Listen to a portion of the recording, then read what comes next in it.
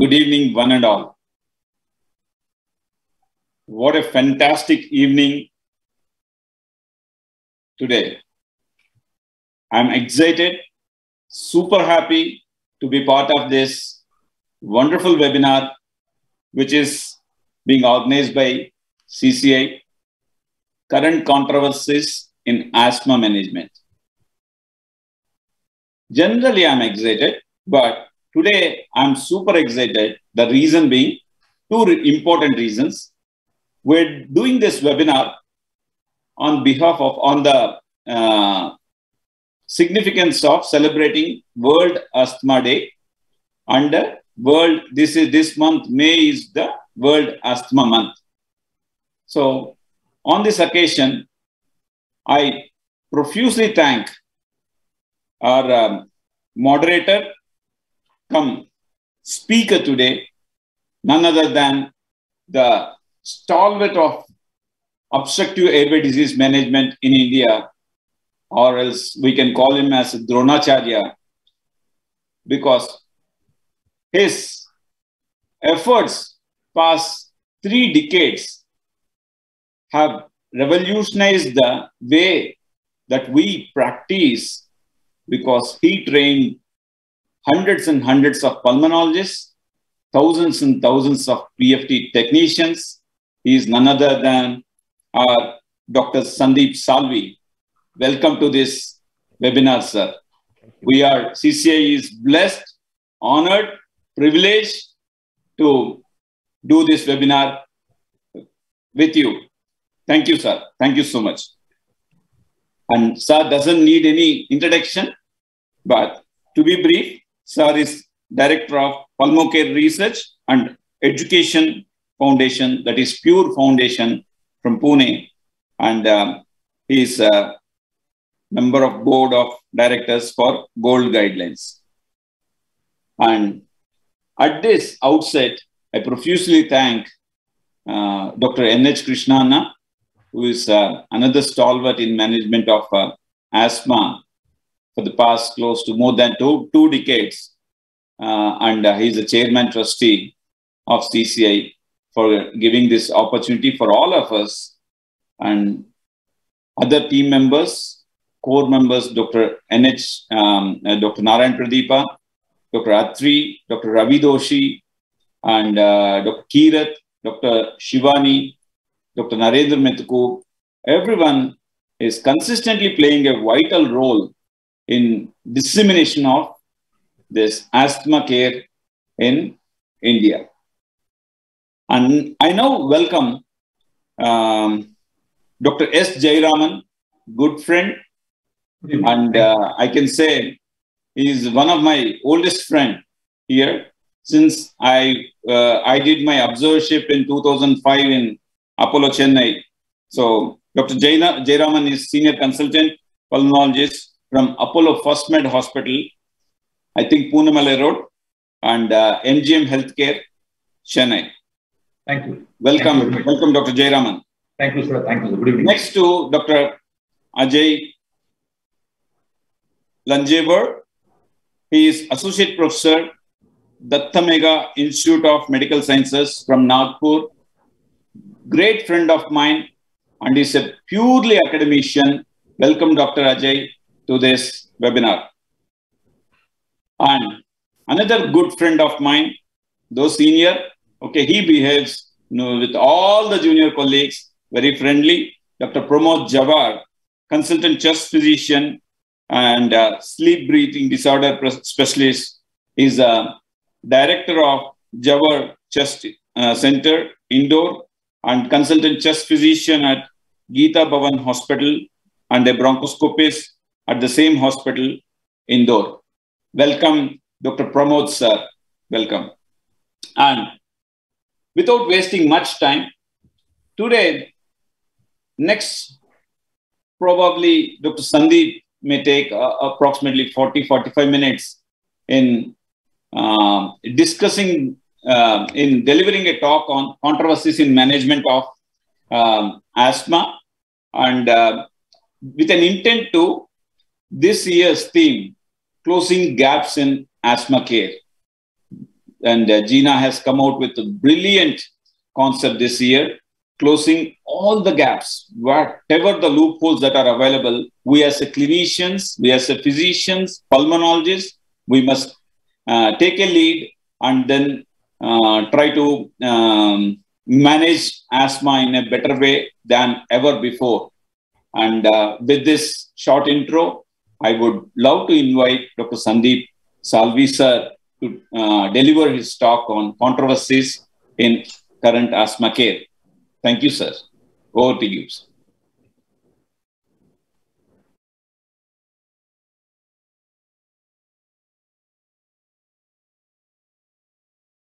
Wish you all a very good evening and welcome to today's evening symposium on controversies associated with asthma. I am Dr. Sundeep Salvi, the Director of the Pulmocare Research and Education Foundation situated in the city of Pune in India. At the outset, I would like to express my very sincere thanks and gratitude to the Chess Council of India for giving me this opportunity to share with you some very important and interesting knowledge about asthma that would be very useful and applicable for all the doctors who are attending this. 3rd May 2020 was recognized as the World Asthma Day for this year. And the whole objective of the World Asthma Day is to create awareness, share whatever new knowledge is available about asthma amongst our fellow colleagues as well as the lay people, and help reduce the burden and the suffering that is associated with asthma. What I'm going to do today over the next 25 minutes or so is to share with you some very interesting and important controversies that have been associated with asthma right from the beginning. And as I take you through the journey, I'm sure there'll be a lot of learning for students of postgraduate students of respiratory medicine, as well as practicing physicians, to help them improve their knowledge base, and also a lot of practices that are associated with asthma currently are not correct. And hopefully this talk will also help them improve the quality of care. So let me start by showing you the very first slide. And we know that asthma as a disease was described about 5,000 years ago. And although the name asthma was not clearly mentioned, but there are descriptions that clearly suggest that these were conditions of asthma: noisy breathing, shortness of breath, and a cough, which we all know are very classical symptoms associated with asthma. At that point of time, asthma was believed to be caused by demons, spirits, unhappy gods, and foreign gods 5,000 years ago. And because that was the belief that was responsible for asthma, the treatments were also quite obvious, that if you want to cure yourself of asthma, you would offer sacrifices, you would burn incense in the temples, and you would also drink owl's blood, which was believed to be useful to get rid of demons and spirits. Not only that, but people also were advised to eat excreta of camels and horses and crocodiles as the treatment for this condition. So you can see how beliefs gave rise to solutions, which today we would obviously call them as absurd. But this was 5,000 years ago. The word asthma was actually coined for the first time by Hippocrates. And this was about 3,000 years ago.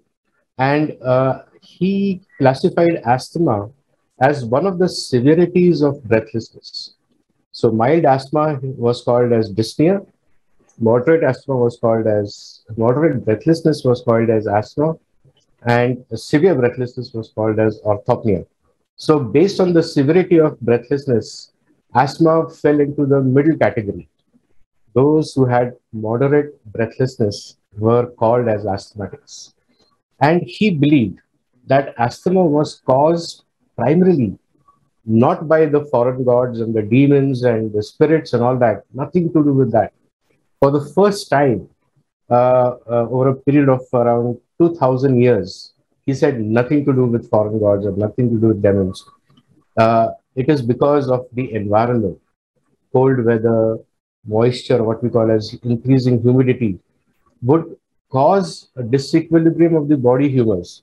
Now, mind you, anatomy was not well known at that time, so human bodies were not dissected. So whatever you could observe was purely through speculation. And he believed that the body was made up of different types of important humors, and that an evil humor was produced in the brain. And that evil humor came through the cribriform plate of ethmoid, went into the nose, and from there it went into the chest. And that was what was responsible for causing the symptoms of breathlessness that he called as asthma.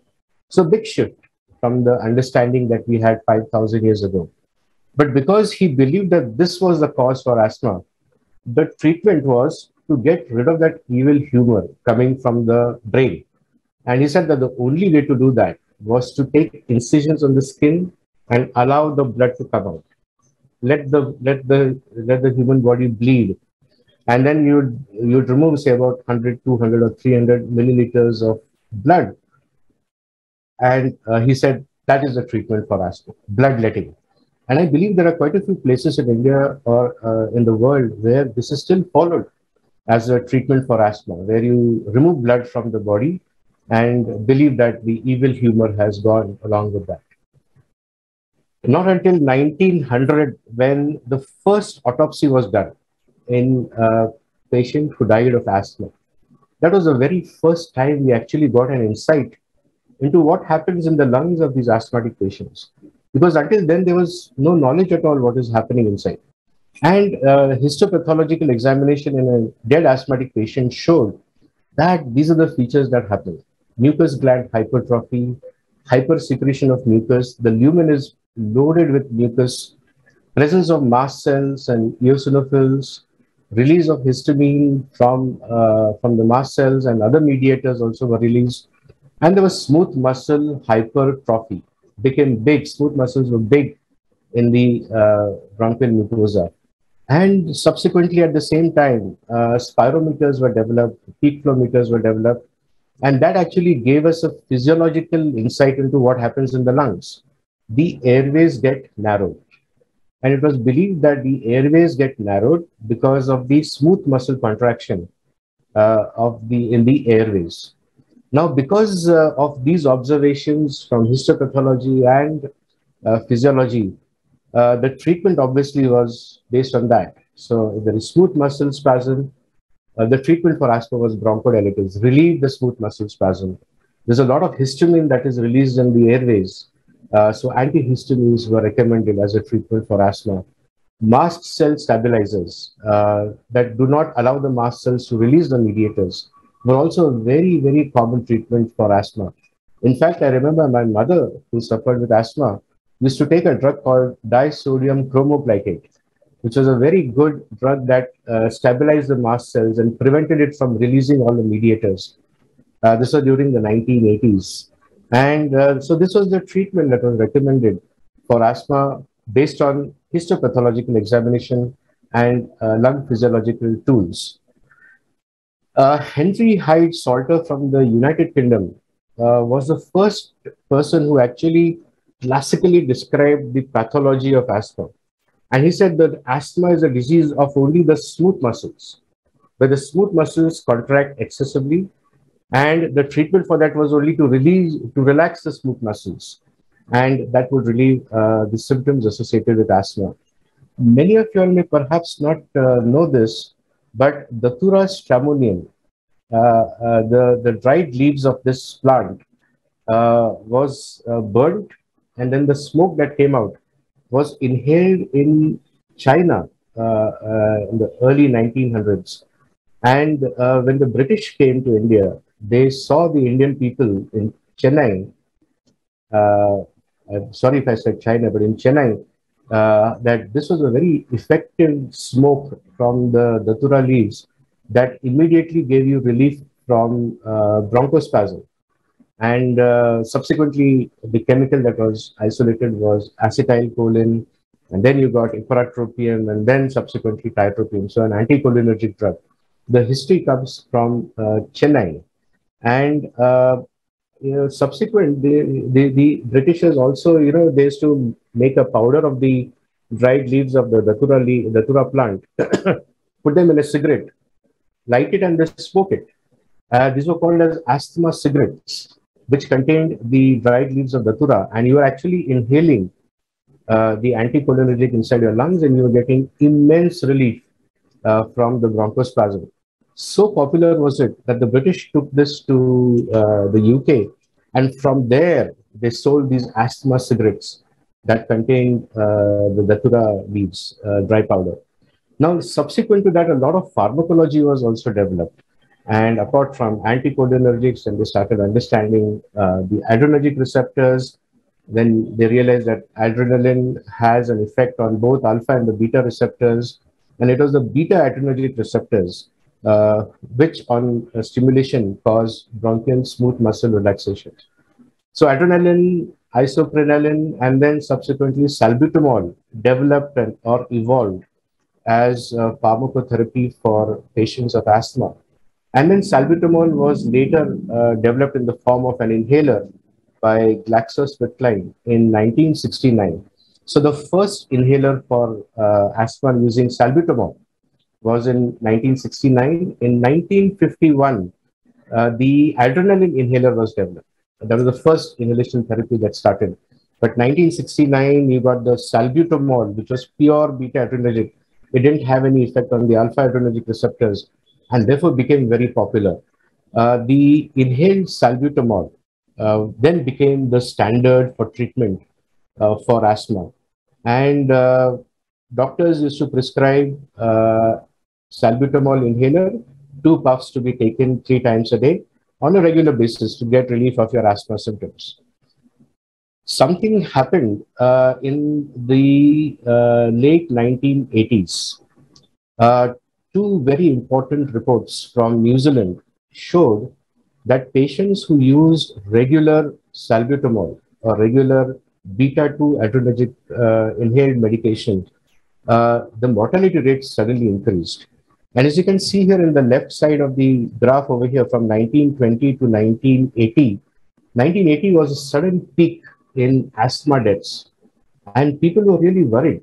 Why are so many people of asthma dying because of the treatment that they were receiving? And on the right-hand side, you can see that, let me put my pointer over here. I hope the pointer is going to be visible to you. But this was again 1975 to 1990. So during 1980s, phenoterol was a short-acting beta-2 adrenergic agonist, just like salbutamol, that was marketed in New Zealand. And you can see that when the phenoterol sales increased, the deaths due to asthma were very high, peaked around 1980. And when people started realizing that it is perhaps the asthma medication that was giving rise to the asthma deaths, phenoterol was withdrawn from the market in the late 1980s. And as the drug was withdrawn, as you can see over here, the asthma deaths suddenly plummeted to almost close to baseline. Now, that was a very important study that showed that regular use of beta-adrenergic agonists was not the appropriate treatment for asthma. Late 80s and early 1990s. And there was a recommendation following these 2 important studies that all asthmatic patients must stop taking regular short-acting bronchodilators. And they should only use it as and when required. Late 1980s, 1990s. I don't know how many of you all still prescribe a short-acting bronchodilator as the only treatment for an asthma patient. If you're doing that, you're actually causing more asthma deaths in your practice. So I think this was a very, very important message that came in late 1980s. And that was a recommendation that, as I just said. The other thing that people realized was, here is a healthy airway with a nice lumen in an asthmatic patient. There is smooth muscle bronchospasm. The lumen becomes small. You give them a bronchodilator, the lumen expands, The patient gets relief, and after the end of the action of the bronchodilator, the patient goes back into the bronchospasm phase. Again, you give a bronchodilator, the smooth muscles relax, and so on. So that keeps on happening until the smooth muscles, contract, relax, just like your skeletal muscles over here. And when that happens, contraction followed by relaxation multiple times, the muscle becomes hypertrophic. So even the skeletal muscles, if you want to make them big, you need to contract and relax with the resistance. And that's exactly what happens or happened in the asthmatic airways that gave rise to smooth muscle hypertrophy, which then increased the bronchial hyperresponsiveness and caused more bronchospasm with time as you gave them more and more short-acting bronchodilators. So this was the likely mechanism of how short-acting bronchodilators actually cause asthma deaths.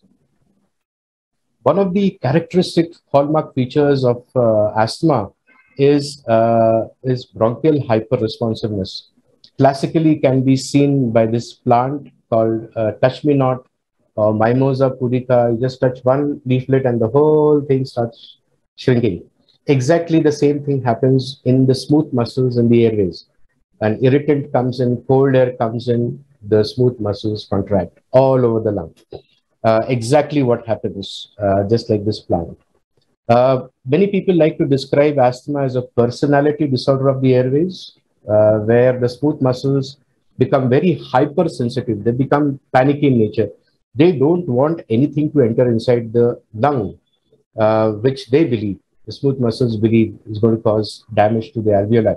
So that's why the smooth muscles become hypersensitive, hyperresponsive, and cause bronchospasm. And these are the triggering factors for bronchial hyperresponsiveness: cold air, dry air, environmental irritants like pollutants, allergens, or sometimes even change in the electrical charge in the air, as what we see during a cloudy weather. Very classical triggering factors for bronchial hyperresponsiveness. Other than that, there are quite a few drugs that can cause bronchial hyperresponsiveness, like histamine, methacholine, mannitol, use of beta blockers, and as I said, use of short-acting beta agonists or even long-acting beta agonists for that matter, which will increase bronchial hyperresponsiveness in patients with asthma. And that is the reason why they're not to be used on their own, and they're not to be used on a regular basis. Apart from the short-acting beta agonists, anticholinergic drugs have also been tried in the treatment of asthma. And some people believe that anticholinergic drugs would not have the same side effects as short-acting beta agonists or even perhaps long-acting beta agonists. And there is a belief among doctors that anticholinergic drugs on their own could be prescribed to asthma patients like ipratropium or tiotropium without giving them any other additional medication. And here is a paper that is just published last year that examined the impact of giving only monotherapy with anticholinergic drugs.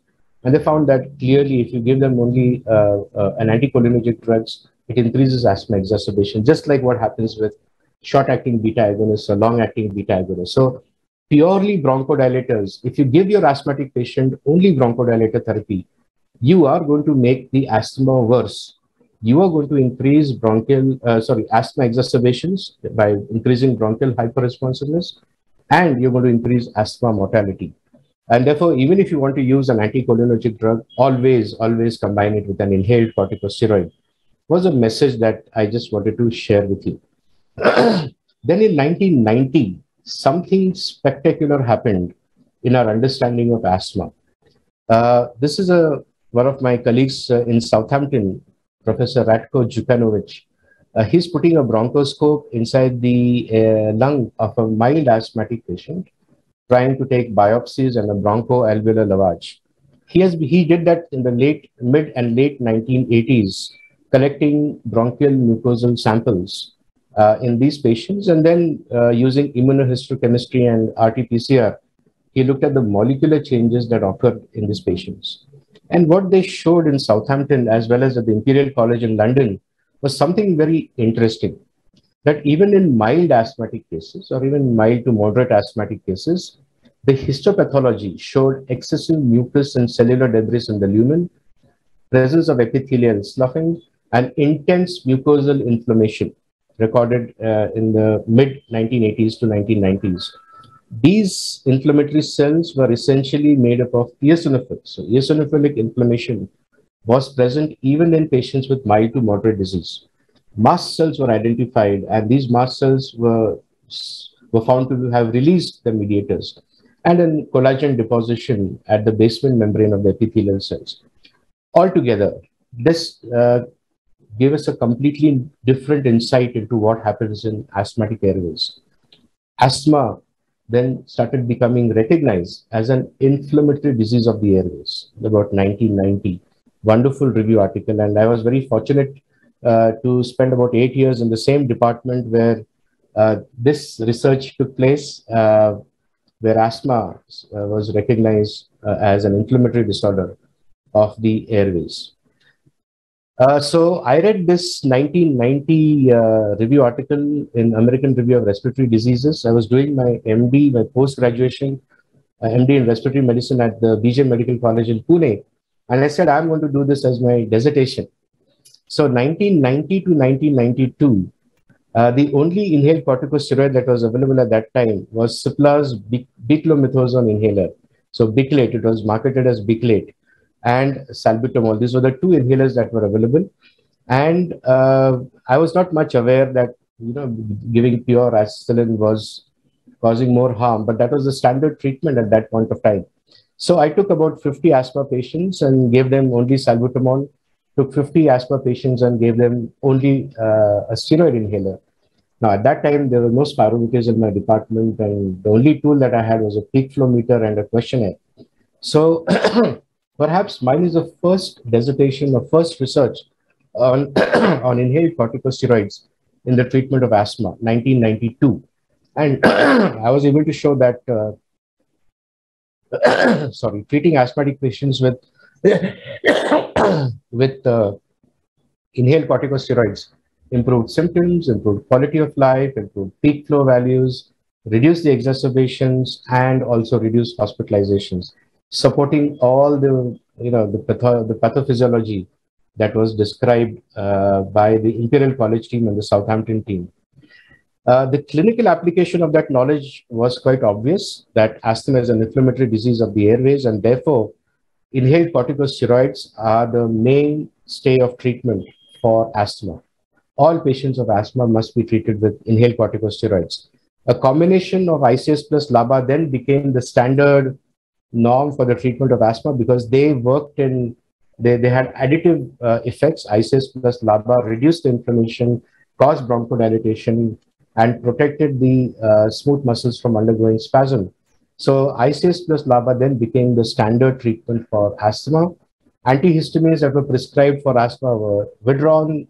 No doctors were advised not to prescribe antihistamines. Antileukotrienes were developed, but they were found to have a limited role. Then there was a very, very important paper that was published in the New England Journal of Medicine in the year 2000. It talked about the use of inhaled corticosteroids, so the number of canisters of inhaled corticosteroids per year versus asthma deaths.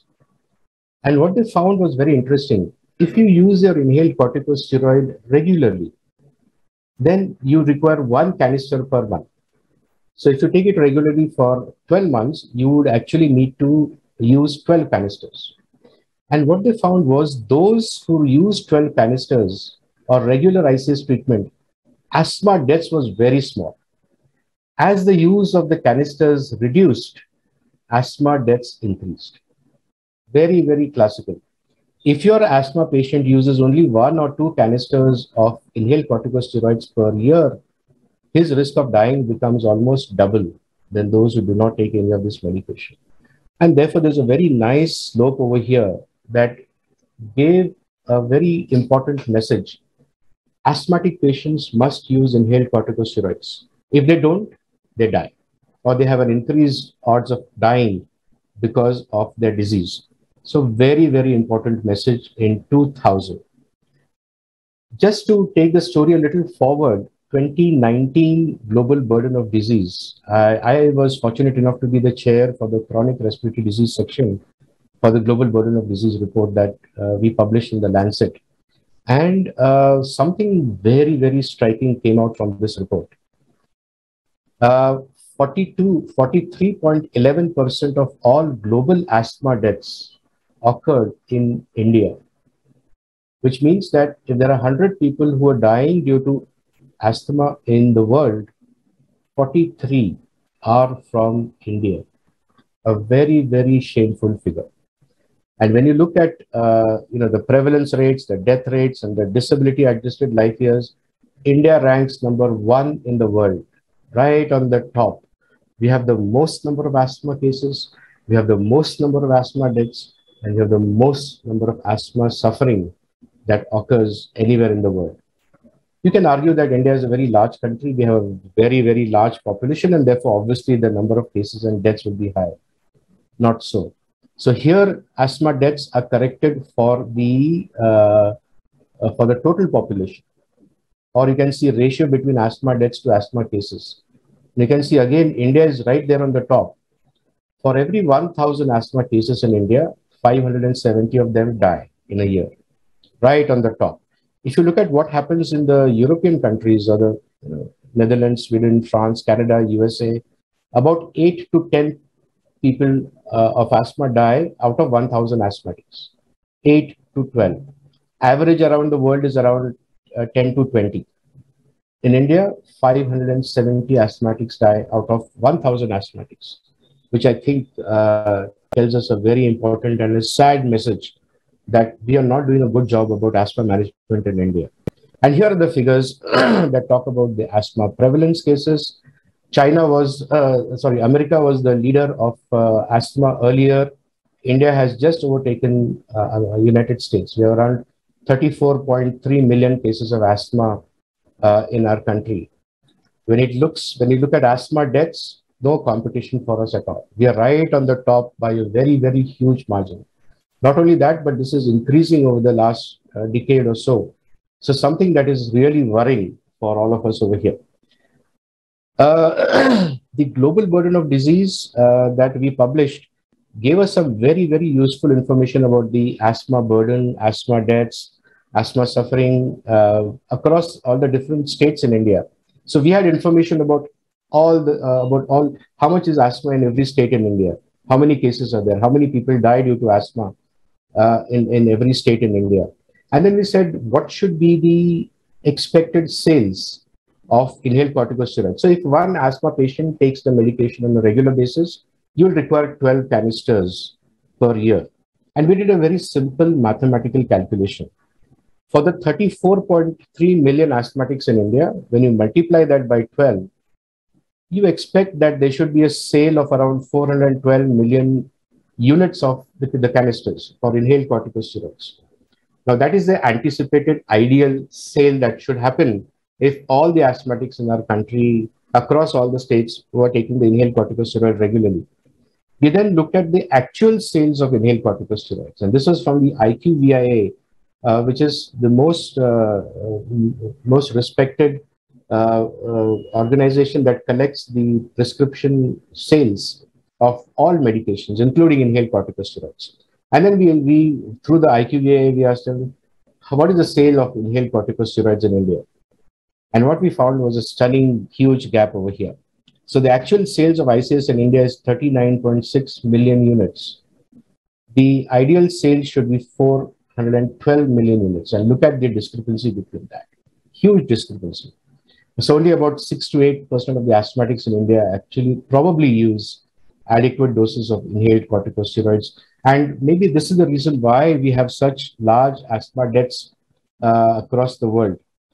Here is a wonderful map of, this is the expected sales of inhaled corticosteroids for every state in India in gray, and what is the actual sales of inhaled corticosteroids. It gives you some very useful information as well. Asthma burden is highest in Uttar Pradesh, as you can see here, then Bihar, Orissa, Rajasthan, West Bengal, Kerala, Karnataka, Maharashtra, and so on. Now, based on the numbers of asthmatics, we said, okay, the sale of inhaled corticosteroids in Uttar Pradesh should be 49 million canisters. But the actual sales is only 4 million canisters. And you can see the same thing for all the states across India. And it's a very pathetic state where we know that there is a lot of underuse of inhaled corticosteroids. This has just been published in Lung India online version. So you can go to the website and you can see this paper. We also then correlated the use of inhaled corticosteroids versus asthma deaths. Every dot over here is a state in India. So this is a state that uses, less than 10 canisters per year, and this is a state that uses, more number of canisters. So there's a very nice correlation that we found that as the sales of inhaled corticosteroids increases, the asthma deaths decreases, or the other way around. When the sales of inhaled corticosteroid reduces, asthma deaths in the states increase. Now, this is for deaths and this is for disability adjusted life years, suffering. Very, very clear message that there is an underuse of inhaled corticosteroids in India. Less than 10% of the asthmatics actually get the right medication, which is inhaled corticosteroids. Very, very important message. We all know that asthma is a very strong genetic disease, and that is the reason why we keep on probing about, is there anybody in the family who suffers from asthma? Is there anybody in the family who suffers with allergic rhinitis and eczema and allergic rhinoconjunctivitis and migraine and so on? Because they all fall under the category of atopy. And asthma is a component of atopy, and atopy is the one that is genetically transmitted. So it's a very, very strong gene. If the gene is there, it's likely to be showcased. So here is a people tree. There's no soil, there's no water, but just because it got deposited over here, just because of its genetic power, you can see that it can even grow on walls over here. The environment is also equally important for asthma. So if the soil is nice, there's plenty of water, minerals, plenty of sunshine, then the flowers come in. And these are allergens, air pollutants, microbial infections, weather changes, emotional factors are all what I call as environmental factors that are associated with asthma. So asthma is a gene environmental interaction. Both the gene is important and the environment are equally important. And something important over here is emotional factors, especially as India becomes a richer and richer country, stress levels increase, and this then becomes an important triggering and a risk factor for asthma. Obesity is a very, very important risk factor for asthma, which I will cover in a subsequent slide. There are a lot of myths and stigmas and misbeliefs that are associated with asthma. You do a simple survey out into the community, you will find all these amazing myths that people have. Asthma is a contagious, communicable, and deadly disease, resulting in lifelong suffering and early death, is what people believe. Asthma can affect a person's academic, sports, cultural, and social performance. And in other words, asthmatics cannot lead a normal life, is what people in the community believe. Inhalers contain very powerful drugs, should be used only when sparingly, and only in the last terminal stages of the disease. Otherwise, you should not use inhalation therapy or inhalers for the treatment of asthma because they're addictive, they're harmful, a lot of side effects. And then inhaled corticosteroids, which is a cornerstone of asthma treatment, it saves lives. People say corticosteroids cause a lot of side effects. My relatives, my friends, my doctors themselves say, don't take steroids for the treatment of your asthma. So these are all the myths, the stigmas, and the misbeliefs that are associated with asthma. The reality is quite different. Here are some images of all the famous asthmatics, and they just tell you a very important message that just because they have asthma doesn't stop them from becoming famous in the world.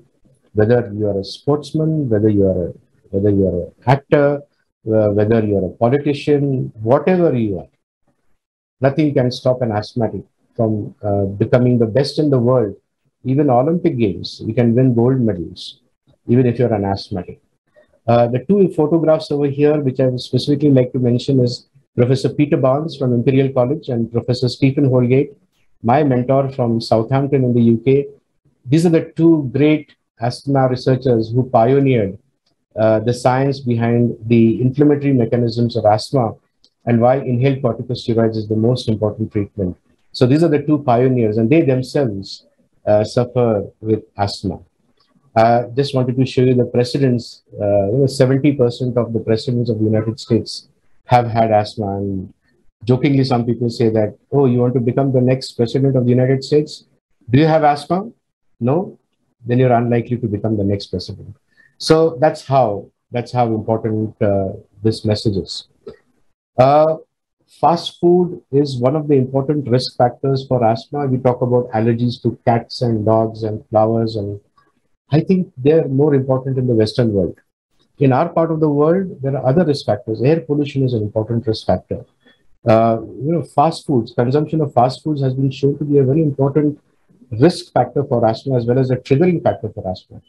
And in fact, there's so much of growing evidence to suggest that even obesity is an important risk factor for asthma. Very, very important. So these are risk factors that we should be aware about that are more applicable in the year 2020 than in the 1980s. Management of mild asthma. So if you had symptoms less than 2 times per week, then the recommendation was use salbutamol SOS. If your symptoms were more than 2 times per week, then you start regular inhaled corticosteroids. This started in the 1980s, went on to the 1990s, up to 2018. How many of you all still practice this? If you see an asthma patient who says, doctor, only once in a week I get these symptoms, and maybe once in 2 weeks, or once in 10 days, what treatment should I take? And maybe you're suggesting them to use an inhaled salbutamol as and when required. This is the wrong thing to do. 2022, this is not the right treatment, and I'll tell you why. 2018, there's a very big study called as the Sigma 1 study, where they took mild asthmatics, and they randomized them into 3 treatment arms: short-acting beta agonists only, as and when required, like this one over here, or ICS plus LABA as and when required, only when required. Or the third arm giving inhaled corticosteroids regularly, twice a day, and the short-acting beta agonists like salbutamol or formoterol only as and when required. So the 3 treatment arms, they were followed over a period of time, and what they showed was something very, very important. The blue line over here represents those patients who received only short-acting beta agonists as and when required. And the 2 lines over here are the ones who got the inhaled corticosteroid, either as and when required or on a regular basis. And this is the number of exacerbations. So clearly, there's a very, very important message that if you start your patient who has mild asthma only on as and when required salbutamol, for that matter, this person is going to end up having a significantly increased number of exacerbations over the next 1 year. Significant increase in the number of asthma exacerbations. And in the number of severe exacerbations also, there's a big difference between the two. So the Sigma 1 study actually challenged the belief that this is the correct treatment for our asthmatics. And so in fact, they said, either give ICS plus LABA as required, or you give ICS on a regular basis and give SABA as and when required. There's another study called Sigma 2, again in 2018, compared ICS LABA as and when required versus ICS BD plus SABA SOS. And what they were able to show was, wherever there is an ICS, whether you use it as and when required or whether you use it on a regular basis, the asthma exacerbations remain the same between the 2 groups. Not much difference. But the patients who received ICS plus LABA as and when required, not on a regular basis, they had more asthma symptoms than those who received ICS on a regular basis. Now, these 2 studies have changed the way we treat our mild, so-called mild to moderate asthma cases. None of them should now be treated with only short-acting or only bronchodilators like salbutamol. Then, very, very important novel start study published in 2019. So 2018, the next year, again, salbutamol as required, budesonide twice a day, salbutamol, budesonide, and formoterol as and when required. Another big study, 52 weeks. And to cut the long story short, the same message. If you give your patient only salbutamol, you're causing more harm to this patient, more exacerbations and more risk of dying. And therefore, the GINA guidelines in 2020, soon after that, in step 1, they have omitted that. Salbutamol SOS has been omitted. What it means is, even if your asthma patient has mild intermittent disease, even in those patients, you have to give them inhaled corticosteroids. Now, whether you give them inhaled corticosteroids plus a short-acting beta agonist or a long-acting beta agonist as and when required, or whether you give the inhaled corticosteroid on a regular basis and the bronchodilator on a as and when basis, both of them as of now are currently recommended as the treatment for mild to moderate cases of asthma. So it's a big change that has happened in asthma management in the last couple of years. Here is another study just recently published a few weeks ago in the New England Journal of Medicine. African blacks and the Latin American asthmatics. No, this is the group of people living there, ethnic group, who have higher prevalence of asthma and poor asthma control. Moderate to severe asthma, 72% had at least one exacerbation that led to the use of an oral corticosteroid. Now, these patients were randomized into two groups: usual care, ICS, LABA, whatever they were taking. And the second group was usual care plus the reliever triggered beclomethasone, 80 micrograms. Do you need a reliever? Okay, take the reliever, but every time you've got to take a reliever, every time you take that beclomethasone, 80 micrograms, only beclomethasone. You continue with your regular treatment with maybe budesonide or fluticasone along with the long-acting beta agonist. But whenever you use a reliever medication like salbutamol or levosalbutamol, you have to take this additional puff of beclomethasone. When followed over a period of 15 months, you can see that usual care versus the intervention care in red. And this is the exacerbation frequency. You can see there is a significant reduction in the severe asthma exacerbations. The asthma control test also got better among those patients who were taking the beclomethasone whenever the short-acting beta agonist was taken. And so was the asthma symptom scores. Very important message, very, very important message that, if a patient has got moderate to severe asthma, you take the regular treatment. Whenever you're using a bronchodilator, beclomethasone, add beclomethasone to that. Although inhalation therapy is the cornerstone of asthma management, safest, fastest, most effective way of delivering drugs, do doctors know how to use inhalers correctly? This was a study that we did when I was at Chest Research Foundation in 2006. So we took a group of doctors, nurses, physiotherapists, about 400 of them, showed them a pressurized meter dose inhaler and said, have you seen this device? 99% said yes. You know what it is used for? 99% said yes, it is used for asthma and COPD. Do you know how to use it? 95% said yes, I know how to use it. Could you please demonstrate? And then we gave them the placebo. And we said, please show us how to use this inhaler. You know how many of them got it correct? All the steps correct? Very, very sad. Less than 1% over here of the doctors knew how to use the inhaler correctly. You know who are the best? Postgraduate students of respiratory medicine. 9% knew how to use the inhaler device correctly. 91% did not know how to use the inhaler device correctly. Despite the fact that 95% said, yes, I know how to use it. They believe they know how to use it, but actually only less than 1% know how to use the inhaler device correctly. What is even more shocking is this fact. 50% of the doctors themselves believed that inhalers were adequate. So if this is what is happening with the medical community, with the doctors, we can only imagine what is getting translated into real life clinical practice. Dr. Parthasarthi Bhattacharya from Kolkata did a very, very interesting study. So he's a consultant, he sees a lot of patients, and he was getting a lot of these asthmatic patients from other doctors. These patients were not satisfied, and therefore they came to him. And he said, can you show me a prescription of what treatment you were receiving? So he took 100 prescriptions of asthmatics from Kolkata city, those who were not happy with the treatment that they were receiving. So the prescriptions were from MBBS doctors, MD medicine doctors, DM and respiratory medicine doctors, and so on. And then he kept a very simple clinical record, investigations performed, prescriptions written by these doctors for the asthma patients. And you know what he found? This is what he found. Investigations ordered. Look at spirometry. Only 10% have of them had actually had a spirometry test.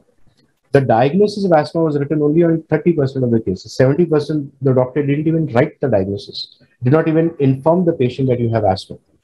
And then look at this, no asthma medication, only oral medicines and ICS plus LABA, which is the correct treatment. And this is the proportion of the doctors. So 10% of the MBBS doctors gave the right treatment, 90% did not. MD medicine was said 26%, 75% did not give ICS LABA. And look at this, even DM students, only 7% gave the correct treatment. Now, that is very, very unfortunate. So this is the real life that is happening about asthma management. And this is something that we need to worry about. I was the national leader for a very big study called as the Asia Pacific Asthma Insights and Management Survey. A survey that was carried out in 9 Asia Pacific countries. You can see India was one of them. And this was a study that looked at all aspects of asthma among randomly selected asthmatics from across the country. And to cut the long story short, these were the results. So when we looked at patients reporting daytime symptoms, we can see there are 4 columns over here: United States, Europe and Canada, Latin America, and this is the Asia Pacific 9 countries that took part. We compared with what is happening in the other parts of the world: United States, Europe and Canada, and Latin America. Patients reporting daytime symptoms. India is one of the countries that is right on the top. Daytime symptoms. Nighttime symptoms, India is right on the top. No competition for it. Look at the other parts of the world. And when it comes to asthma control, based on a proper asthma control test, wow, we are right at the bottom over here compared to what other countries are. Not that the other countries are doing well. Even they are also doing bad. Huge number of them do not have their asthma well under control. But India in particular is right at the bottom. And I think when we published this, the investigators from other countries were asking me, Dr. Salvi, what is so special in India that your asthma control seems to be so bad? Then I had to explain to them. We also asked in the study, the impact of asthma on their life. My asthma makes me feel like I don't have control of my life. This green color over here in the middle is India. 80% of the asthmatics said yes to that. I feel inadequate in relation to my peers due to my asthma. 64% of patients in India said yes. And how my asthma affects how I feel about myself. More than 70% said yes. So you can see that asthma in India is very, very poorly managed as compared to the rest of the world. So just to come to the end of this presentation, just to show you the controversies and how the knowledge with these controversies have actually changed the practice. Something to do with COVID. Are people with asthma at an increased risk of COVID-19 or severe COVID-19? And the answer is no. Unless the patients have received oral corticosteroids in the last couple of weeks, they do not have an increased risk of catching the COVID-19 infection or even developing the severe form of COVID-19. Are people with asthma at an increased risk of COVID-19 related death? Answer is still no.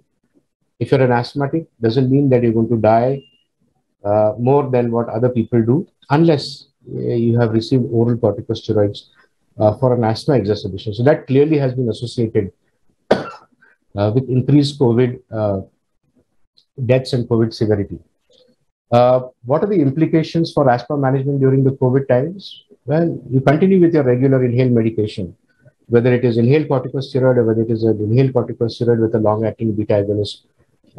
Do not change anything. Continue with the same, absolutely the same treatment that you are receiving. You know, interestingly, there are some asthma medications that have been found to be effective, so-called effective in the treatment of COVID-19. Cyclophosphamide was one of them. Budesonide was the other drug. And third, more recently, is Montelukast. 3 asthma medications that have good anti-COVID effects. And so perhaps, asthmatics receiving these medications may be, in fact, protected from catching the severe form of the COVID-19 infection. Have there been more asthma exacerbations during the pandemic? And the answer is no, certainly not in the first and the second phase. I have a little doubt about the Omicron wave that we had recently.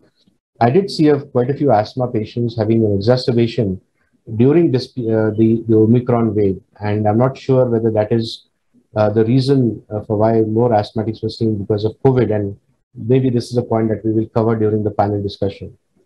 And the last slide that I wanted to share with you is about vaccination in patients with COVID-19. Should asthma patients receive the COVID-19 vaccine? The answer is yes, they should. But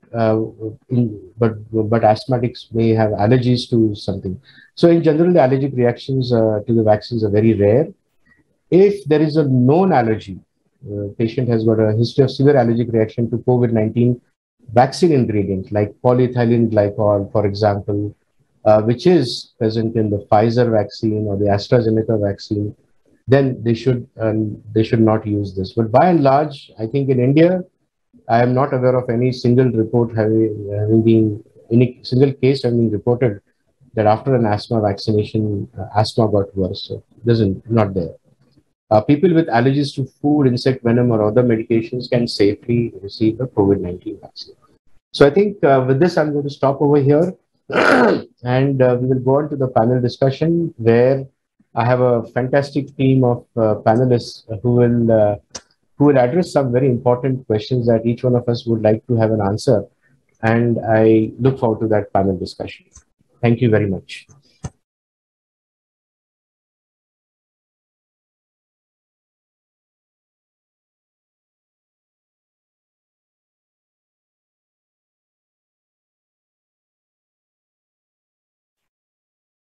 Thank you very much. Thank you. So, Dr. Vijay Kumar, you want to say something before we initiate the panel discussion?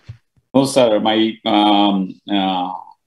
I thoroughly enjoyed your talk, sir. It was so well articulated. It was really superb, honest appreciations from bottom of my heart. Thank you, sir. Thank you. Thank you very much, Dr. Vijay Kumar. So with this, we will start with the panel discussion. And as I said, we're very, very fortunate to have some eminent and excellent pulmonologists from across the country. Dr. Jayaraman from Chennai, Dr. Pramod Jhawar from Indore, Dr. Ajay Lanjewar from Nagpur, and Dr. Vijay Kumar from Hyderabad. So thank you very much for joining this panel discussion. And maybe the first question that I would like to ask everybody, I mean, what are the key messages that you took from this presentation? Something that really hit you hard, and you believe that that is something that you would like to change in our country. So, Dr. Vijay Kumar, maybe can we start with you? Yes, sir. So the impact of asthma is hardly whatever we are doing. We are celebrating this World Asthma Day, and then to increase the awareness, a lot of things from our side, from as a pulmonologist and physicians as well. Okay, we are all doing good job. But what we are thinking is we are doing a good job, but that is not actually practically translating. In one of the NEJM study, when it says that whenever a poor principal got discovered in West, if it has to reach to the village, remote village in a developing country, something like Africa or India, something like that, so it needs at least 2 decades. But it's been the inhalers as a play a vital role of in management of asthma, particularly ICS and ICS plus LABA combination, smart therapy, so on and so forth. So we know since more than 2 decades, but what is it is not translating into practice. We have to really pull our socks and then increase the awareness much more. That's what I learned, sir. Okay, thank you, Dr. Vijay Kumar. Dr. Pramod Jhawar, what is your take on the presentation that I made? Anything that struck you hard? That the use of inhaled corticosteroids is very less because there are so many taboos in the society. Steroid are the habitual forming, and they're going to cause a lot many of the side effects. And many of the even educated people does not want steroid is a word which is going to get a very hard impact on the brain, and the patient denied on this ethical medical treatment and going on the another like homeopathy, fish therapy, some acupuncture and all that. So I think the myths about the inhaled corticosteroids is still very high, and it has to be addressed very properly. It is not it is an inhalation. It's going to be on a microgram dosages, actually acting at the site of the bronchial tubes where it is needed. And even just a single inhaler, the doses like can be, even this drugs like cyclosinide is only getting acting only in this bronchial secretion where this ester enzymes are there. So no any local side effects also. So I think inhaled corticosteroids being the main part in the treatment of inflammatory chronic asthmatic patient with the inflammation, it is to be addressed very properly with the sound noise by all the chest physician. This is the main treatment. Dr. Lanjewar? Yes, before answering to your question, in fact, I just saw a question which has popped in. Can I answer the question? Please. There is a Madam Aarti Shahade from Maharashtra, Pune. She has asked a question: how to use inhaler correctly? Is there a video for the patients? So let me tell her that there are so many videos are available from the company, from the people, in local languages, everywhere. But the best thing is, whoever is your treating doctor, if he can show you in front of him, if he can demonstrate all the steps, that is the best way to learn and to get educated. And coming to the point, I think we missed on one important thing, that as Dr. Pramod Jhawar was saying, that there is a kind of steroid phobia. So steroid phobia is not only in the mind of common people, but even in the mind of highly educated people. Hello. Yeah, we can hear you. Please go ahead. Yes. So not only in the mind of the common people, but as well as in the mind of the educated people, particularly professional. So what I feel, what has most important thing which has got stuck up, Dr. Sundeep, is that there is no transition, because we have not reached to a level where professionals are convinced that the inhaled corticosteroid is going to be their mainstay of treatment. Once we do that adequately, once that person is convinced, then the transmitting to the general population, whether it is urban, whether it is rural, it will be a easy task. It will be doable thing. Excellent point. Excellent point. As always, Ajay. Dr. Jayaraman, I'm sorry to come to you last, but you're the most important person. Good evening. Thank you very much. I enjoyed your presentation. Very beautiful, sir, from the historical perspective to the latest controversies about various studies and all. So thank you, CCI, for this wonderful, Sundeep Salvi, sir, and Vijay, Ajay, and Pramod. Thank you very much. So from your presentation, I understand that a lot of asthma deaths because of the mono prescription of the only a salbutamol inhaler. This is very, very hazardous. We prescribe more and more. We are seeing a lot of prescriptions from the GP side and general medicine side. We are seeing only the inhaler, only salbutamol, reliever inhaler they are using. Doctor, this inhaler is very helpful, doctor. It's a symptom I am living. This is I'm using regularly, doctor. So patients using very wrong medication. That's why the asthma death is not very high. So in India, education is very, very important. Asthma education, because asthma is a chronic disease. Majority they said, majority they think in terms of asthma is an acute disease. Doctor, 1 month, 2 months I'm using, after that I am fine, doctor. Again, now two years after that, I'm feeling a lot of breathing issues, wheezing, cough and all. So these kind of things, all because of the mono prescription of the salbutamol inhaler, underutilization of the inhaled corticosteroids. You all know, inhaled corticosteroid is the backbone for asthma management. So we have to educate a lot of patients. In the metro cities, we are all some awareness, but go to the urban area, rural areas, there is no awareness about the inhaler medication at all. So as the asthma society, we have to educate the patient. Single use, there is a mono prescription of aspirin.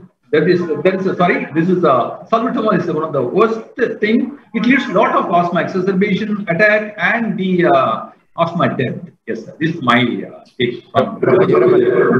Can I make a suggestion? Please. You know, all the doctors who are listening to this must make a pledge that from tomorrow onwards, I'm going to use inhaled corticosteroids in all my patients of asthma. I'm going to underuse the role of short-acting beta agonists like salbutamol in the treatment of my asthma patient. I think everybody should take a pledge. Yes. If there are doctors from medical colleges who are listening to this, if there are senior consultants and others who are listening to this, they must make a promise that I will educate 10 other doctors about the importance of not only inhalation therapy, but about the importance of inhaled corticosteroids in asthma management. I think that should be, because then only, you know, we will expand the knowledge base that we have learned from today. So Dr. Jayaraman, coming back to you again, you know, many doctors find it very difficult to communicate with the patient about the importance and the use of inhaled corticosteroids, and in particular, obviously, inhaled corticosteroids. How do you speak to them? How do you convince them? How do you allay the fears and anxiety about inhalation therapy? What are the secrets that, you know, that help? You know, through your experience of so many years, other doctors could also benefit. Yeah. See, asthma management. Asthma is a chronic disease, inflammatory disease. So, reversible obstructive airway disease, which needs the long-term treatment, lifelong treatment with the inhaled corticosteroids. Lot of myths about the inhaled corticosteroids. Steroids, no. Even my own gynecologist, they don't give any inhaled steroid. You give only salbutamol. That is fine for pregnancy asthma. No, ma'am, this is a very important steroid backbone treatment. Is the this asthma treatment backbone is the only steroid only. That to inhaled corticosteroids, it acts only in the local respiratory system. It won't absorb in the blood circulation. It won't cause any major side effect. This is one of the control. Controlling the inflammation is a very important thing, not the relieving symptom alone. So take the example, if you have a headache due to brain tumor or TB inside. So if you give a simple painkillers, it won't cure. So you have to give the proper TB medicines or tumor medicine, then only the headache will subside. Likewise in asthma, is inflammatory controllable disease. You have to give a controlled medications regular basis, then only you can control the disease. If you take the regular medications, you won't have any symptom at all. If you have a symptom, you use only salbutamol inhaler, when you have a symptom long-term, lifelong, it will worsen the life, more and more exacerbation, more and more asthma attack, more and more asthma deaths. So, doctors, please understand this is the very important. The backbone of asthma treatment is the inhaled corticosteroids, regular use, which will control. You can enjoy all the life, you can play well. A lot of celebrities having several issues of asthma, they are doing wonderful achievement. So, the inhaled corticosteroids is very important. Technique is very, very important. So, this way we tell. I am the IMA academic chairman. We go for every meeting for general practitioners, IMA doctors, to which we teach them thoroughly with the asthma CME and asthma workshop, devices, pyrometry, everything. So this way we can update our. So listen with the doctor. So Ajay, I want really, how do you communicate with the patient? What language do you use? Can I pitch in? Yes, please, Ajay. What I generally do, I mean, I just give a 1 minute story that 1 year back, one of my batchmate gynecologist, she came with her daughter who is to be gynecologist. And when I said that this is very symptomatic and I started giving solomedrol tablet, when I just said that she needs 7 days to 14 days of steroid, can you imagine what was the reaction of the to-be doctor gynecologist and the mother gynecologist? Steroid? No. Is it really important?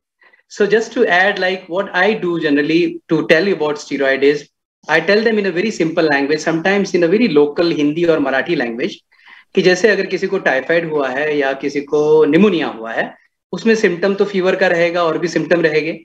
अगर हम उसको Crocin से ठीक करेंगे तो बुखार चले जाएगा, लेकिन टाइफाइड का जो है इटियोलॉजी, पैथोजेनेसिस, वो खत्म नहीं होगा, या निमोनिया का जो है अगर विदाउट एंटीबायोटिक हम ठीक नहीं कर सकते. That is how I tell them that if you give you medication either in the form of oral salbutamol tablet or inhaler, it will only take care of symptomatic relief. Symptom will be relieved, but it will not take care of the main mechanism which is giving rise to. That is how I try to communicate. Dr. Vijay Kumar, how do you communicate? What do you speak? What language and how do you teach? First of all, I believe in that concept of extra 2 minutes. So after regular consultation and all those things, I give that extra 2 minutes I train them inhaler personally. That is the first important, which I have nurtured by looking at seniors like you. So I practice that. That itself is convincing them. Point number one. Point number two is, majority of the time, I notice ignorance is a bliss.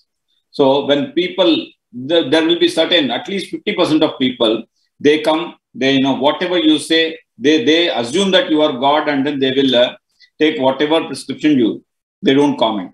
The problem comes with the rest of the 50% of patients, where I tell them this extra 1 minute I spend and tell them, so if you have diabetes, if you have hypertension, so do you check your sugar levels and then take a regular medication, or do you measure your blood pressure and then take medication, or you, when everything is controlled, you continue to use medication or stop inadvertently? So they themselves comes and then agrees, yes, sir, when it is blood pressure or diabetes like chronic problems, we stick on to medications because we have fear that if BP is not controlled, our heart stops or we may get heart attack, stroke kind of thing. So then similarly, I apply. When you don't manage your asthma with chronic medication, regular maintenance therapy, you will land in trouble. That's what I do, sir. Very, very important. So some of the other examples that I give is, many patients will say, doctor, do I need to take this treatment for a long period of time? Doctor, I feel perfectly well. I've been taking these inhalers for the last 15 days or 3 weeks. Can I stop them? Very, very common questions. But doctor, do I really need to take it for a lifetime or for a long period of time? The answer that I give is, if you have glasses because you got a number, so do you complain that you're wearing glasses? And do you ever come and tell the ophthalmologist, oh, I've used it for 7 days, 10 days, 2 weeks, 1 month. I'm feeling much better with that. Should I stop using the glasses? And I think that's a very important message that goes to them. Similarly, as you said, Dr. Vijay Kumar, do diabetics stop their medication when the blood sugars come back to normal? They don't, because they have the fear that if the blood sugar levels increase, I'm going to have all the complications of diabetes.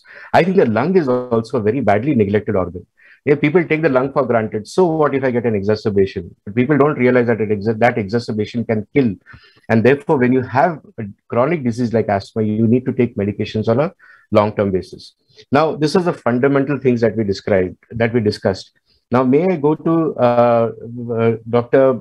Jayaraman again? Pramod wants to add. Pramod wants to add something, please. Sir, whenever patient comes to the clinic in the asthmatic proven, I just say them, this is the breathing tube. You say here, how breathing tubes are normal. But you are having the problem, you are taking the medication off and on, become okay, and after change of weather, sometimes some triggers, then again you are coming with the same symptoms. So your main problem is inflammation here. It is just an inflammation which we have to cover. Other way around, you are having the only symptomatic treatment. Whatever taking the treatment is only for the spasmodic airway, not for the root cause, that is inflammation. One thing is very clear. Patient is having in their mind for the chronic therapies. Breathometer is one of the right tool to place to every patient of bronchial asthma. When they see the lung number, they are so confident about the therapy after a week time. When they come to the doctor, they are acute exacerbations, their peak flow is very low, very symptomatic. And as soon as you just provide them the breathometer and explain these models to the patients, they're happily going to take the medication rightly. And when the patient is in the remission phase, when his peak flow meters are in the normal range in the remission, then surely I think it is right time to get the reduces the doses also, because the patients are always worrying about this subah sham dawai leni, matlab it is to it lifelong.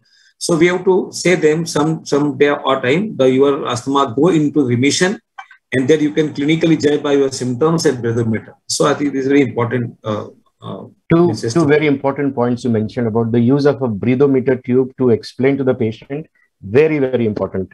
Those doctors who do not have those breathometer tubes with them, please speak to your Cipla representative and ask them to give you the breathing tubes, which we can use in a clinic to explain to the patient. Very, very important. Another very important important point you raised was use of a peak flow meter. I genuinely believe that all asthmatic patients must be given a peak flow meter at home. They should be prescribed a peak flow meter. It is such a useful device to see how their level of asthma control is. Look at the diurnal variability. Look at how the spirometric values improve after they started on the right medication, and then they maintain that level for a long time. So use of a peak flow meter is very, very important. Doctors can use a peak flow meter in their clinic to diagnose asthma if they don't have a spirometer. Do a baseline peak flow meter, give them 2 puffs of salbutamol or levosalbutamol, wait for 20 minutes, repeat the peak flowmetry test again, and if the value increases by around 15 to 20%, you will know that there is good bronchodilator reversibility. There was spasm which relieved significantly with this, likely to be asthma. So you can use this as a screening tool in your patients. Now, I want very short answers because we have only about 15 minutes. And there are very, very important questions that I want to address. So one question to every panelist, and maybe you can take the shortest amount of time to explain that. Dr. Jayaraman, ICS plus LABA is a standard treatment, but many patients do not respond to this, and we then need to think about biologics. So who are the asthmatic patients in which you consider the use of biologics? And what biologics do you use? And what is your personal opinion about the use of biologics in the treatment of asthma? Yes, thank you, sir. So role of biologicals in asthma. It comes in a severe asthma, step 5. Step 5, you all know well about that severe asthma. Asthma, despite the maximum optimized treatment with the high dose of ICS, LABA and LAMA, triple drug therapy. So patient is persistent symptoms, and we are checking the adequacy of the technique of inhalation and the comorbid conditions we are treating, and the adherence is very fine. So despite that, patient is having no symptoms, nocturnal symptoms and day symptoms, not able to control. These kind of patients come into the category of the severe asthma. In the severe asthma, we have a targeted therapy that is mainly to find out immunoglobulin E level. We have to find out that is interleukin 5, interleukin 4, and TSLP. So we have to find out the interleukins, because interleukins are the inflammatory markers, one of the important markers for asthma. In step 5, we have to assess the phenotypic markers, assess the phenotype and which phenotype is highly elevated. Predominantly, we come across allergic asthma. There is a type 2 inflammatory asthma. This is the commonest asthma phenotype. Eosinophil level will be very high. And in that case, we used to prescribe, more than 10-15 years, we are prescribing the anti-IgE omalizumab. So omalizumab is after 6 years, persistent severe asthma, we do the omalizumab prescription. The dosage of 75 to 350 milligram, 2 to 4 weeks gap, we have to monitor. So before that, we have to check the every parameters, IgE level and all. So alternatively, recently, so we have addition in India. There is other biological availables are the anti-IL-5, mainly the mepolizumab, rituximab, and the benralizumab are available here. So omalizumab is one of the important biologicals we use to right for the patients of severe asthma category, severe asthma. So despite maximum medications, despite the checking all the inhalation technique, device technique, adherence, comorbid conditions like obesity, rhinosinusitis, GRD, everything we are taking into consideration, addressing, despite that patient having symptoms. Then the role of biologicals, omalizumab, benralizumab, mepolizumab, all the monoclonal antibodies plays a major role to target the therapy to control the inflammations in a better way. Yes. What proportion of asthmatic patients do you need to prescribe biologics, and what is your personal opinion, your impression about the efficacy of these? Less than 5% of severe asthma category. So we require these kind of the immunotherapy using the monoclonal antibodies, mainly the omalizumab and mepolizumab.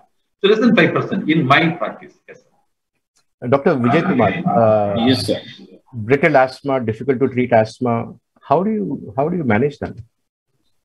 Sir, first, most important thing in the, as you mentioned, we have to give a very quick answer.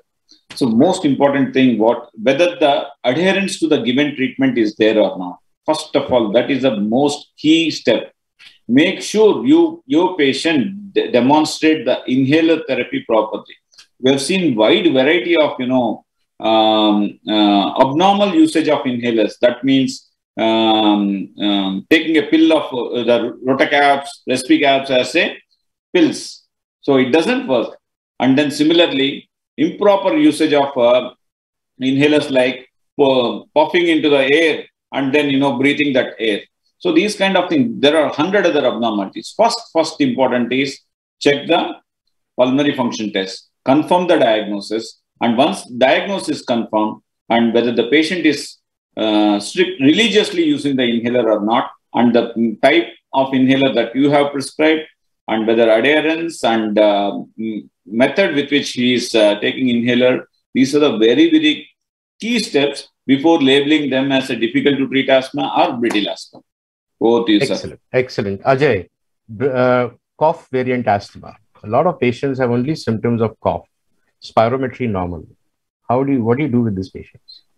Yeah, particularly this category we generally see in female patients. They are generally from second decade to fourth decade onward. And we generally observe that these are the patients who are having variability, but the symptom of wheezing and shortness of breath are missing. So they predominantly present with cough. Mainly it is after exposure to cold or some irritant. And these are the people who are very difficult to convince that they have asthma. The main reason behind is because for asthma, we have a symptom complex of cough, shortness of breath, wheezing, and chest tightness. The name itself. The name also itself is cough variant asthma. So these are patients who are generally falls into category where they do respond to inhaled corticosteroid, but they have predominant symptoms because of cough. And the majority of them are having symptoms starting from allergic rhinitis. So they have either sinusitis to top up or a postnasal drip, and which is yet to go into the lower respiratory tract and give rise to severe spasmodic airways.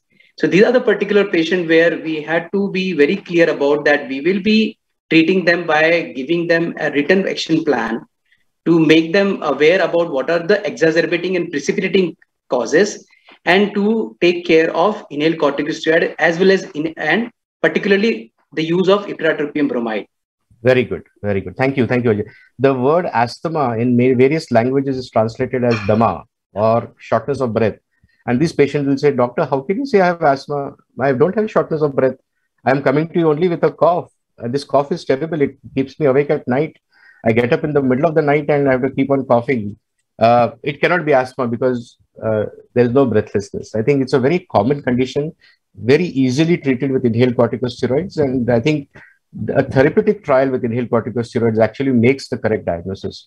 Doctor, and to add to them that certain laboratory tests which we have, particularly PFR monitoring, and as well as PFT with a good bronchodilation can be a good guide to convince them. Very good, very good. Dr. Pramod Jhawar, comorbidities associated with asthma. What are the most common comorbid conditions associated and how do you treat them? So asthma is usually the allergic rhinitis usually, because of the allergy starts from the nose and then it goes to trickle down to the airways. And many of the patients are having sleep apnea, obesity, hypertension syndrome. Third, the patient may be with the GRD, gastroesophageal reflux disorder. Patient may be on multiple drugs like ACE inhibitors, beta blockers. Patient may have the joint pains, maybe on the NSAIDs on long term.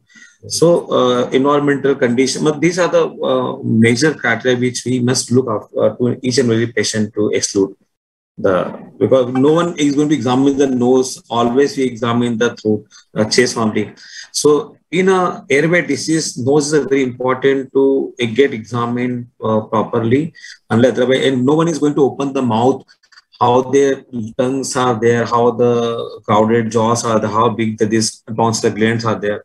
So there are so many lady-friendly reflux, GERD, and so many things are there. Excellent, excellent. So please look for presence of comorbid conditions in your asthma patients. If they are present, treat them aggressively, because if you don't treat the comorbids, asthma will not get better. I think that's the message. Dr. Vijay Kumar, role of vaccination in asthma. Should we vaccinate all our asthmatic patients with influenza, with pneumococcal vaccine, with other vaccines? What is your take on that? Sir, before just getting into that question, I would love to announce a technical team has forwarded that it is 952 Pan-India logins. Okay, for this, that's a brilliant achievement from CCI and the technical team.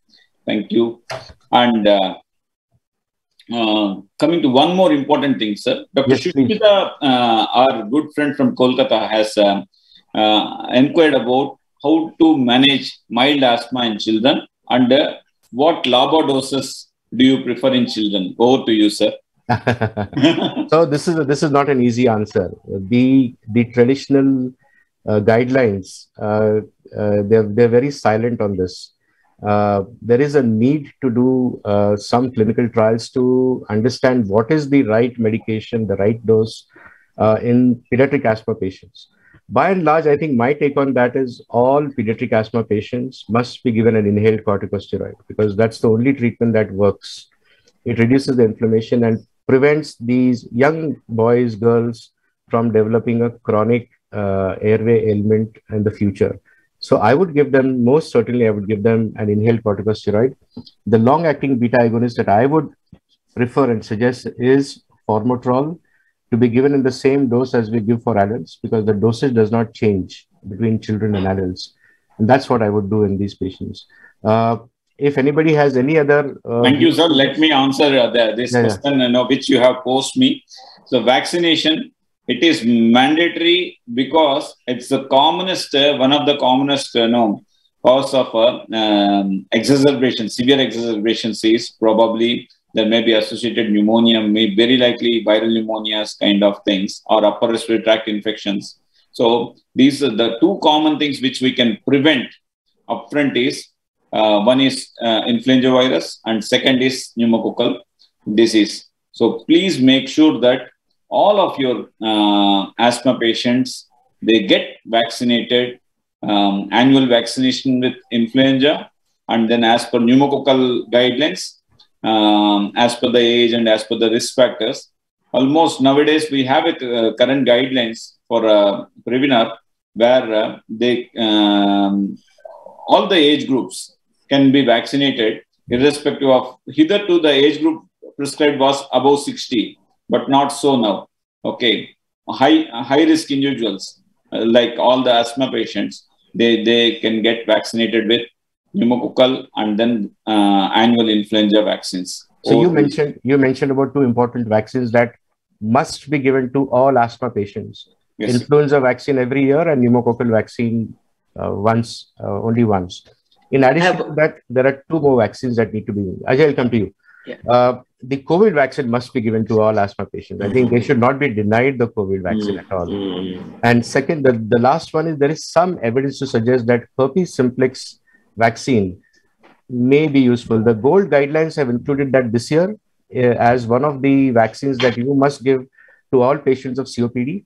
And because asthmatics are also those patients who get inhaled corticosteroids or sometimes even require oral corticosteroids, they have a very high prevalence of herpes zoster, and therefore you have to give them a booster shot of herpes zoster vaccine. Influenza, pneumococcal, herpes, and COVID are the 4 vaccines that all your patients must get. Ajay, sorry, you wanted to add something? I was wondering about the immunotherapy in the pediatric age group, because as the question came, in pediatric age group, it is very difficult to differentiate when the child is between 3 to 10 years of age. Usually our pediatrician colleague, professionals, they treat them and they see so many patients of wheezy child. Yeah. But not always they label as respiratory bronchiolitis and vis-a-vis bronchial asthma. They find it very difficult because of lack of diagnostic algorithm and as well as objectivity. And some of them also fade away by puberty. And that's the reason I think immunotherapy is something which, what is your take, Dr. Sundeep, on immunotherapy, allergy testing in the pediatric age group so that we can identify and avoid that allergens? Immunotherapy comes with challenge, especially if you have subcutaneous injections for immunotherapy, then they are not recommended in young children because of the risks of anaphylaxis. In adults, yes, you can use immunotherapy if you have a very specific allergen that is associated with asthma, maybe only 1 or 2 allergens that you have picked up on your skin prick test, and the asthma is most certainly always exacerbated or made worse because of these allergens, then you can give immunotherapy to these patients. But by and large, do not forget the importance of the standard treatment of inhaled corticosteroids with or without a LABA in these patients. Ajay, I'm going to come to you. I mean, we were talking about vaccination, and there is some evidence to suggest that giving the influenza vaccine in children who have atopic dermatitis, a family history of asthma, have a family history of atopy, if you give them the influenza vaccine, it prevents the risk of them developing asthma in the future. This is a very new paper that has just been published and very interesting. So we need more evidence to see if that that is really true. But what are the other factors that you can use in preventing asthma? Preventing the development of asthma and preventing, once you develop the asthma, preventing the exacerbation. So what are your takes on that? See, we all know that asthma is such a variable disease. And it has such a difference because of the socio-economic and the psychology of the patient. So what I feel that these patients, particularly when this chronic inflammatory disease runs in the family, it's very likely that we are going to get some or other history of family members. So I feel that when we take help of those family members' testimonial who are already on inhaled corticosteroid and the proper stepwise management and the results, rather than the people who are on celebrity who may come up on the and tell you that this is effective, the people among us, because anybody will not doubt them because they don't have any vested interest. And then people start believing in them that what are the medication they have used, what was their condition before, what was their preconceived ideas, what was their fear, and how did their paradigm got shifted when they continue treatment for sufficient period of time, maybe 6 months, maybe 2 years. So I feel that the modifiable factors has to be very carefully taken.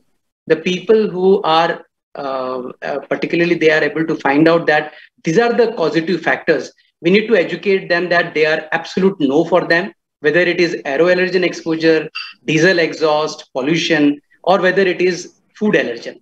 I think that is something which we have to educate and also give importance to their own psychology and the ability to cope up and do regular exercise and the role of diet. Very well said. Very well said, Ajay. I'm going to come to Dr. Jayaraman for the last question that I have. And then after that, I'm going to ask all the three panelists just what is their last carry home message, one sentence that they would like to communicate with the attendees. So Dr. Jayaraman, coming to the last question, asthma COPD overlap. How commonly do you see that in your practice and how do you manage these patients? The asthma COPD overlap. So we are seeing, if you see 100 patients, so 15 to 20 patients comes in the category of ACO, that is asthma COPD overlap syndrome. So majority of the patients, they started with the asthma management. Slowly, they have a worsening of symptoms, persistent air limitation, symptomatology, as well as PFT, pulmonary function test wise. So these patients, so we label it as asthma COPD overlap syndrome. So we treat with triple drug therapy and the education, proper technique, proper adherence, everything we check. So these will be manage the ACO, acute, there is asthma COPD overlap syndrome. Okay, there's one question, Tanmay Maitra from West Bengal. When you give Montelukast for a long time, can that cause viral infections? Answer is no. So I think we'll come to the end of this, and the last carry home messages that each one of you will have to, which each one of you will have. I'm going to start with Ajay, then Dr. Pramod, and then Dr. Vijay Kumar. Ajay. I think just 2 lines I can say that whenever we see patients of asthma, we should really make the patient partner in the whole management, involve the family member, and help me understand the risk of unknowingly getting exposed to exacerbating factors, and then take him to a challenging path in next coming 3 to 6 months, what we are going to achieve, and then become partner, make the patient partner by giving them some educating material, and then help me understand. Making the patient a partner in the asthma management, spending time with them, counseling them, giving them knowledge that will help them improve their asthma control. So thank you very much, Ajay. Dr. Pramod and then Dr. Jayaraman, and then last word will be Dr. Vijay Kumar. So Dr. Pramod. Asthma ke liye inhaler hai sahi. This is the message should be gone to like. This is only one level A evidence practice to get over. Other medications are as and when required for nasal blockage, like there's something expectorations. But when you are not using the inhaler properly, proper regimen, your asthma is not going to get controlled, and you will end up in a many other reservations and lot many complications. Very well said. Well done. Dr. Jayaraman? Yes, sir. Jayaraman? Asthma diagnosis is very, very important. All that wheezes is not asthma. So the meticulous history of the nocturnal pattern and the history of allergy in the family history, plus the confirmatory test, wheezing, and the confirmatory test is spirometry. Spirometry in generally, this is underutilized test in overall population. So we have to confirm the diagnosis and start with the inhaled corticosteroids. This is a very, very important treatment. Health education. Avoidance of allergens are very, very important. Wearing a mask is very, very important. Smoking cessation is very, very important. Vaccinations plays a major role in preventing. Prevention is better than cure. So asthma management, mainly the preventing asthma attack, you have to wear the mask and avoidance of allergens. With that, this is my take. Excellent. So before I ask Dr. Vijay Kumar to say his final carry-home message, I would like to express my very sincere thanks to the wonderful panel that we have had. They have given such wonderful knowledge to each one of us. Most of the knowledge came out of their heart, came out of their experience. And I'm sure that this will benefit a large number of doctors who have listened to this. So thank you very much to all the panelists. Thank you to CCI for organizing this very important event on the occasion of the World Asthma Day. And finally to Dr. Vijay Kumar for his last carry-home message, and then he could give the concluding remarks and we can close. Thank you, sir. So my point is as simple as this. So World GINA has declared this year theme as closing gaps in asthma care. At every point, from diagnosis, from initiation of treatment, and starting right treatment, patient intake of treatment, proper treatment, and when to approach, when to take self-care and when to approach doctors or hospital for care, and when to prescribe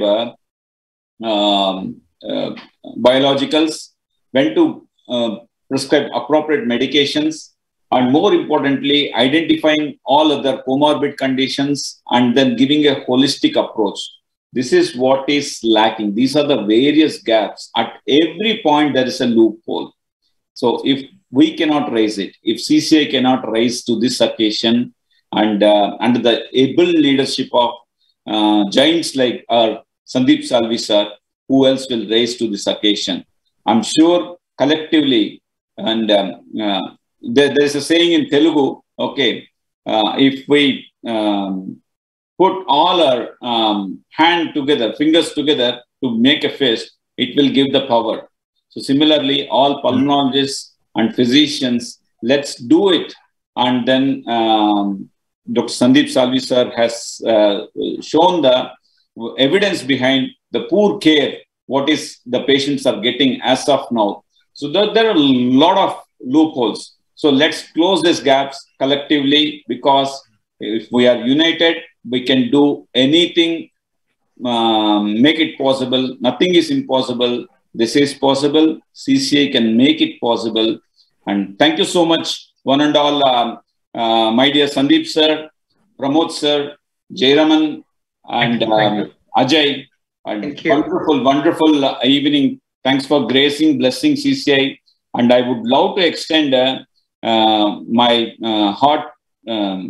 hearty congratulations for CCI for doing this brilliant webinar on this day. And also, our continuous support is our technical team, Puneet, Vinod, Amit, and others. And I think with this, let's take very good evening and bye-bye. Let's catch up in the next webinar soon. Thank you. Thank you, Vijay. Thank you, Sundeep sir. I wonderfully enjoyed your things. Very nice, sir. Thank you. Good night. Thank you very much. God bless you, sir. Thank you. Bye. Bye.